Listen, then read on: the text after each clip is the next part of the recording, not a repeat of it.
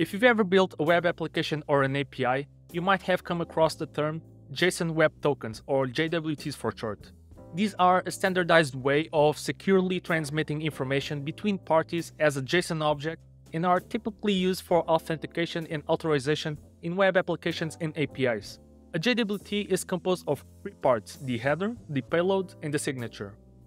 The header is a JSON object, typically containing the hashing algorithm and the token type.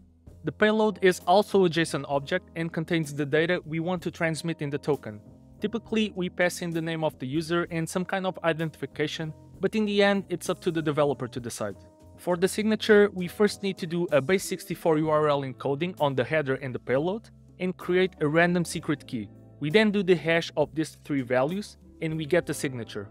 The final stage of a JWT will be a string containing a concatenation of the two base64 URL encoded JSON strings of the header and the payload, and finally the signature.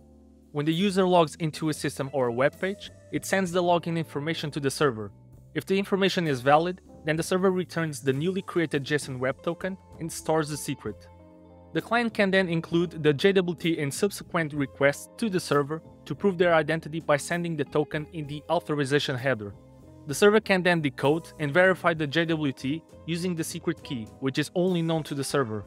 If the JWT is valid, then the server can grant the user access to restricted resources or perform other actions on their behalf.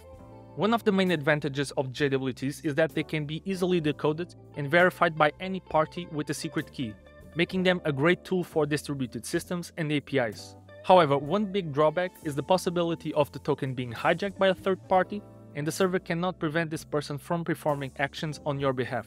I hope this helped you better understand one of the many ways you can handle user authentication in your project.